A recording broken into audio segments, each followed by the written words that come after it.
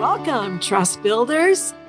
I'm Sue Dyer, and this is Lead with Trust, where we explore how leaders can build their business on a foundation of trust and reap the rewards of becoming the top performer in their market.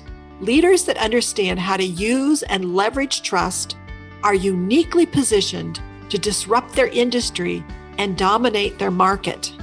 Distrust of businesses and business leaders is at an all-time high. Trusted businesses must have trusted leaders, and your team, your customers, and your vendors are waiting for you to step up and elevate the level of trust in your business. My hope is that this podcast can help you start your trusted leader journey. Hey, Construction Nation, this is Sue Dyer, and welcome to episode 39 of Lead with Trust. And I wanted to share just a couple things before we got started with this episode. Over the last few weeks, for episode number 33 and episode number 37, I have developed some free resources for you. And I wanted to just remind you that you can go and grab those at sudyco.com, SUDYCO.com /either 33 or 39. And so let me tell you what's at each of those. So for episode 33, I talked about my journey. And so I created a free resource so that you could go on a 4-day journey yourself to kind of step back and get a better feel for where you're at and how you're feeling and what you want to do in your career for your life's work. And for episode number 37, we talked about excellence. And so I created a free resource that is called the Project Team Excellence Evaluation. And it's a great tool for you to use and your team to really evaluate, are you doing the things you need in order to become excellent, and are you excellent? So those free resources are there for you, and you can just grab them anytime at sudyco.com and then either 33 or 37. So let's dive in. Today's episode is about 3 steps that you can take to drive out fear and create trusted leadership. And I just kicked off a partnering session last week where the team gave me a list of their risks, which isn't unusual at all. And then I got an email from the construction executive asking me not to use the list. They were afraid to share with the owner's team their frustration and the fear they had as they were beginning this project. So this really isn't all that unusual. Of course, you don't want to just dump on your counterparts, but to be afraid to share your perspective, your needs, your truth, what you see, maybe even your ideas, is really a great example of how fear creeps into our projects. Fear prevents trust from building because you aren't telling each other your truth. Fear actually drives out trust, and the team is left unable to resolve the issues, and the project is damaged. It just isn't what it could be, maybe should be. So this week, I am going to share with you these 3 steps you can take to drive out fear and create trusted leadership. So let's get started with step number 1. Okay, step number 1 is use the partnering approach. And there's 2 parts to the partnering approach. And I outline this in great detail in my book, The Trusted Leader. But this is what you really need to do for these 2 parts. Okay, so let's start with step number 1, use the partnering approach. There are 2 parts to the partnering approach. These 2 parts help you think and act like a trusted leader. So you create a high trust culture. You can find a list of the 2 parts in detail, a list of all of them in the show notes, wherever you're listening to this podcast. So just go down to the show notes. I will walk you through each of these in the later podcast because they need to go into some detail. And of course, they're in great detail in my book, The Trusted Leader, if you wanted to grab that. So the first part is the mindset that is created by the 10 partnering principles. These act like a high trust point of view that allows you to create high trust intentions. You can find a list of the 10 partnering principles again in the show notes. This helps you think and act like a trusted leader so that you create the high trust atmosphere. And let me just talk a little bit about what a principle is and why the intentions work. So some of you may be familiar with the concept of the Pygmalion effect. And this was research that was done, I believe it was in the 30s and in a school. And so the first day of school, they invited 2 teachers into the principal's office and at separate times, not together. And so the first teacher went in and talked to the principal, and the principal said, "Welcome back. Because you are such an extraordinary teacher, we have put together a class for you this year that is the most challenged class we have ever seen. But we know with your great aptitude for teaching, you will be able to do a great job with these students. So go forth and have a great year." But they swore the teacher to silence about this special class. They weren't allowed to tell anyone. So the second teacher goes in and talks to the principal, and the principal says, "Welcome to this year. You are just such a great teacher. We have put together a very special class for you. This is a class of the best and the brightest students we have ever seen in our school. And we know that you will rise to the occasion to really have a great year with these students. So go forth and have a great year." And again, swore the teacher to silence, that no one was to know this. So the year proceeded, and the teachers taught their classes along with all the other classes in the school. And at the end of the year, they took the standard achievement tests. And what they found is that in the class where the teacher was told that the class was a class of the most challenged students, every single student in that class scored lower than anyone ever had on that test in the history of the district. And in the class where the teacher was told that the students were the best and the brightest, every single student scored higher than anyone ever had in the history of the district. Now, the truth about these classes was that there was nothing unique about them at all. They were just a normal group of kids. The only difference was what their teachers were told. So this is called the Pygmalion. I can't talk. Please edit that. This is called the Pygmalion effect. And believe me, the Pygmalion effect is alive and well in your business and on your projects. And it all comes from you as the leader. And you may be saying, "Well, I'm not really a leader. I'm a project leader. I'm a field superintendent." You influence people right from where you are. And of course, the higher up you are the chain of command, the more influence you have, and the more important this becomes. So having clear intentions to create trust is very important. And that's what these 10 principles allow you to do. So the second part of the partnering approach is to get your people in concert with this and to get them to act in a high trust manner, probably when you're not even around and no one is around, but this is how they operate. And this is created by using the 6 partnering values. It helps you to bring your intentions into harmony with the whole team. The values foster the attitudes, and attitudes create behaviors. And of course, you can't see values, but you experience them in people's attitudes and you see them play out in their behaviors. So if you want to create high trust behaviors, you must always, always, always start with high trust values.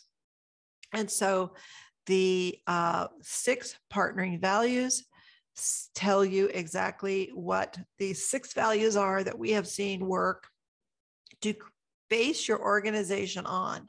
And let me just talk a second about why values in this way are also so important. I talk to people who are, growing their business, or they've got a huge project or a big initiative going on. And, so it can be very difficult when you're scaling to get people on board and aligned.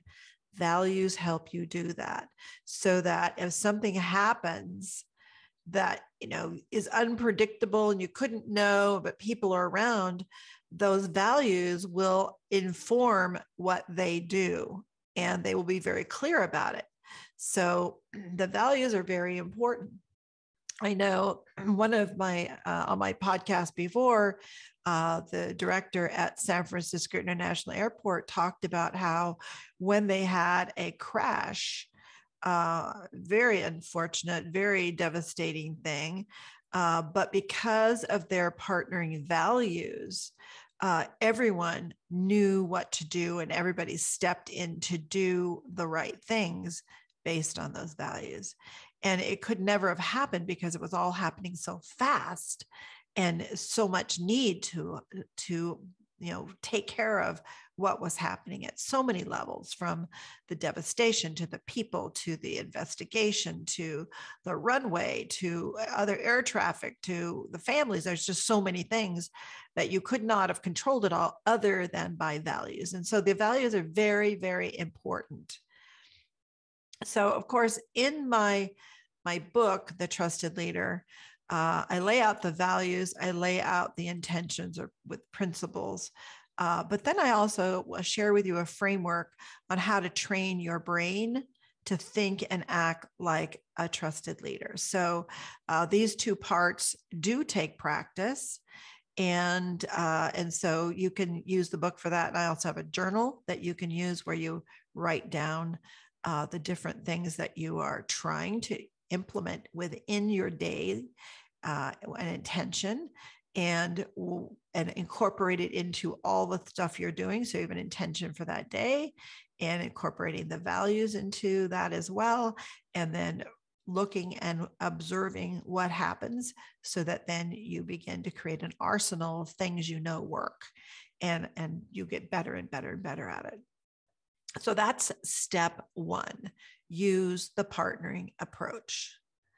Step 2, grow trusted leaders. So as you work to boost the level of trust within your business or your team or your organization, you will want to train others to become trusted leaders as well. You will want to really have trusted leaders at all levels and in all the different areas of your business.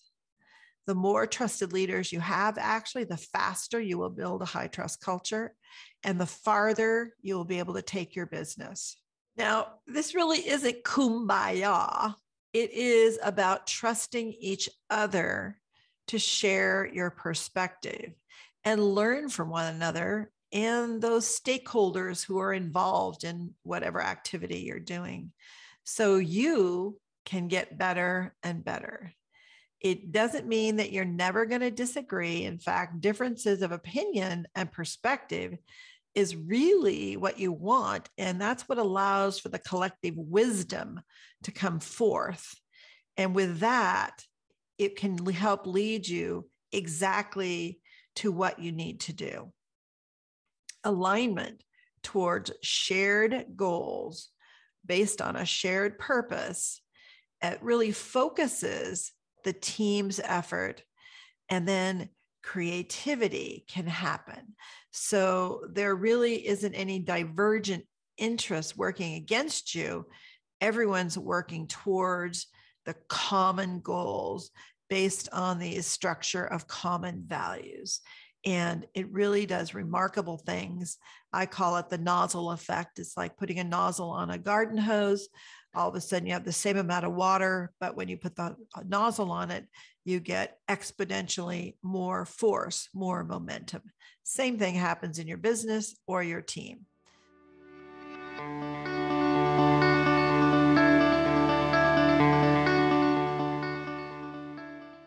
Hope you're enjoying this show. Every time you and your team step foot onto a construction project, you bring your business culture with you. For any construction project to succeed, there must be a high trust culture. It doesn't matter if you're in planning, design, construction, or startup phases. The more trust you bring and build, the better your results. I've created a free resource for you, the Trusted Leader Profile, so you can know exactly the level of trust you bring to your business and projects and what you can do to boost trust. You can grab that at sudyco.com/profile. That's SUDYCO.com/profile, PROFILE. And I hope that you'll remember that always high trust equals high performance, and it really depends on you. Now, back to the show.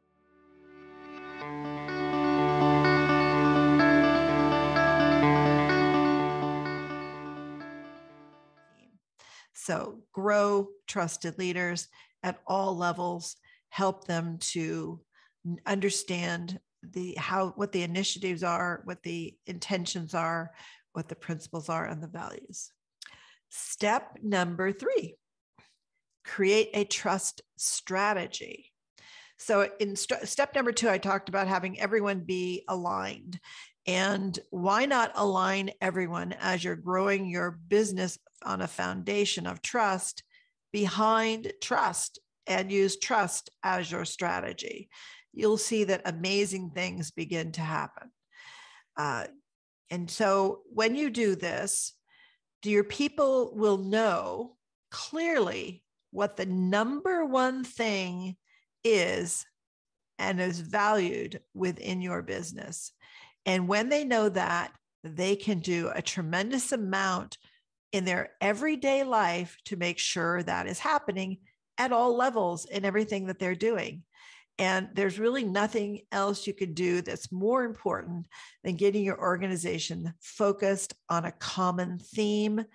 And your organization will then really be able to become extraordinary. So creating this strategy within your business or team for developing a high trust, high performing culture is really an important aspect of accelerating the creation of a high trust organization.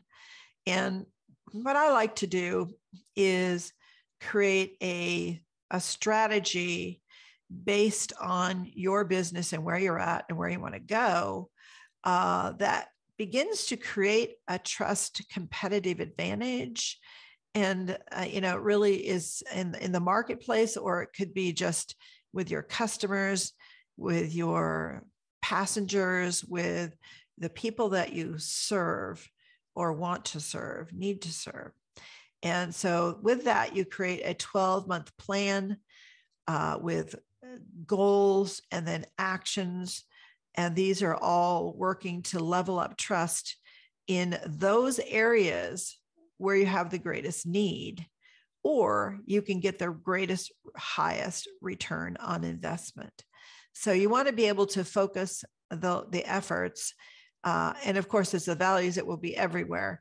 But for this, we want to focus it on a few things in the business that we are going to level up trust, because we know it has a great return for us and there's a great need for it. Now, you can hold a trust workshop to develop this plan with all of your key employees, so they co-create the plan. You'll see that one of the partnering principles is that people don't argue with what they help to create. Also, there's a collective wisdom. I mean, all the principles play out here as to why I recommend that you get a group of key employees, and you may end up having to do more than one workshop, so that if you're a very large organization, you want to do one that's like a superordinate for the whole organization. But then if you have divisions or units, you might want to, or districts, you might want to do one for each district so that it's all congruent, all in alignment, and they have helped to create it, because then they will be committed to it. And that really does make a huge difference, because they know what it is, they know why it is, and they take ownership. And when they take ownership, amazing thing happens. They actually implement, and it can happen pretty quickly. So with the trust workshop, it isn't a huge endeavor. It's, a 1-day workshop where you can create it, and then making sure that you have alignment, and then some way to measure how well it's going. So I really think that without a trust strategy, it can be pretty hard to get everyone aligned behind the initiatives that are needed to create a high trust, high performing organization or team. So by using these 3 steps, you will do a great deal to drive out fear from your business or your organization or team. You can start with just 1 step at a time and prove to yourself that it really works. And I think that's a great way to start. So what you might be wondering, what is possible in a high trust culture? So you might be thinking, well, why the heck should I do this? So I thought I'd make a list of some things that I have seen happen in organizations that shifted and became high performing. So here's some things that I've seen. Well, they get high trust results, and that really means that they're optimizing, and you'll see that in some of the other lists here. They have less stress and frustration, and that's from the top down to the bottom down. Everyone feels less stressed because they're more assured on what they need to do, and they have more clarity on the purpose and function and what they're supposed to be doing. You get increased employee satisfaction, which is pretty important these days, as we have the Great Resignation and people are looking to have greater satisfaction in their work lives. You get customer loyalty. People trust you, and they want to continue to have a relationship with you because you're doing a great job. You get higher margins. You're more effective. You're more efficient, better, smarter, faster. You can stand out from your competitors. So for those of you who are in a marketplace, but even the government entities are in a marketplace, the external factors put pressure on your business so that you need to adjust to what the new requirements are or what the new pressure is. So you want to be able to stand out and be, the top performer. And I know that government agencies can absolutely do this. I've seen it. It's phenomenal. You can advance your career. And I see this all the time. People who know how to create a high trust environment are invaluable to any and every organization. And I see them often go pretty quickly up the ladder. Become the beloved leader in your market or your industry. So when you do a great job in your business or your organization, people are going to take note in your industry as well. And then you can have more influence, or you can just be able to do more to help the industry or lead the industry. You will be more nimble, flexible, cohesive, so that this allows, as I was talking about before, scaling up or scaling down, or responding to a crisis, as we talked about. More effective or efficient in your policies, practices, and processes, and that they are based on the collective wisdom of your team. You'll have improved Customer satisfaction as well, not just employees are happier, customers are happier. We talked about loyalty, but loyalty is one thing. If they're really happy, like they're telling other people about what a great job you did, that's something. And of course, really all this wraps up into you'll have a reputation, and you'll have a reputation that attracts and keeps the best of the best people, the best customers, and you'll have an organization that is really making a difference. So I thought I'd also talk a little bit about ways that you as a leader might feel different as you transform your business. And I think this is pretty fun too. So imagine feeling excited and thrilled with your business or your team. You wake up and that's how you feel. And that you no longer stay awake at night worrying about things. You are confident that you really have a great team. You're confident in them. You trust that there is a collective wisdom and you know how to tap into that. You have trusted leaders at all levels of your business that you can depend on. Opportunities just seem to come to you. You have never been so happy with how things are going. And you are doing more than you ever thought was possible. Those are all the things that I have seen and experienced. And that is my wish for you. But I think I also need to share with you what I have seen in organizations that have a lot of fear in their team and their organization. What happens then? What do they experience? So one of the things I see all the time is silos or turf wars, so that everyone is just hunkered down in their own little world, and they may not even be all that aware that there's a larger organization or a larger purpose, and often fighting with each other when someone gets in within their realm because they're protecting their own turf. People and teams are defensive. You know, they're defending their turf, they're defending their position, they're defending their systems and processes, they want to keep everything the way it is. You know, when you're defensive, you're adversarial. So you're working against each other.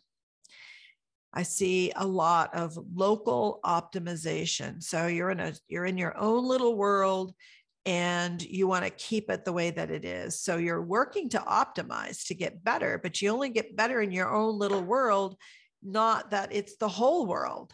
So the business isn't really optimized. It's this one little piece. And that is never what is best for the business. You'll see poor communication that grows into lack of coordination that then turns into conflict. You'll see these organizations and teams become stuck in a pattern of low productivity.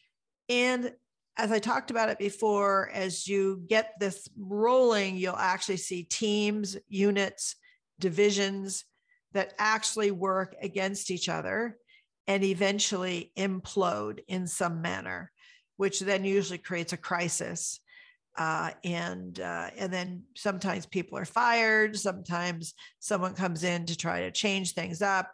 But a lot of time, all it does is it entrenches everyone to just be more fearful. And you can see the cycle just continues, maybe gets worse. And of course, if all of this continues, the business and the jobs the people have who they're trying to protect are at risk. I've seen whole organizations totally wiped out. So I think that it's so worthwhile to use these 3 steps to really work to create a high trust environment, a high trust culture, using the partnering approach where you use the principles to create your intentions and use the values to create your belief system. and I have seen amazing things happen. So that is my wish and hope for you. And I will see you again next week. Take care.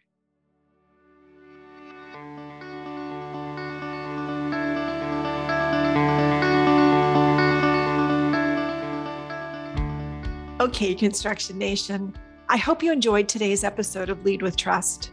Will you do me a favor? If you think this episode can help anyone on your team or business, please forward it to them. Please subscribe so you don't miss an episode. And your honest review, hopefully 5 stars, is much appreciated. Every leader who learns how to build their business and projects on a foundation of trust is going to reap the rewards of greater productivity, attracting the best of the best, enjoying your business more, and doing things you thought were impossible. If you want to know where you are in your trusted leader journey, I have a free resource for you. Please just go to sudyco.com/profile, sudyco.com/profile. And you can grab it there and find out where you are on your trusted leader journey. And so that is a wrap for today. Can't wait until I get a chance to hang out with you again next week. And until then, have a great day.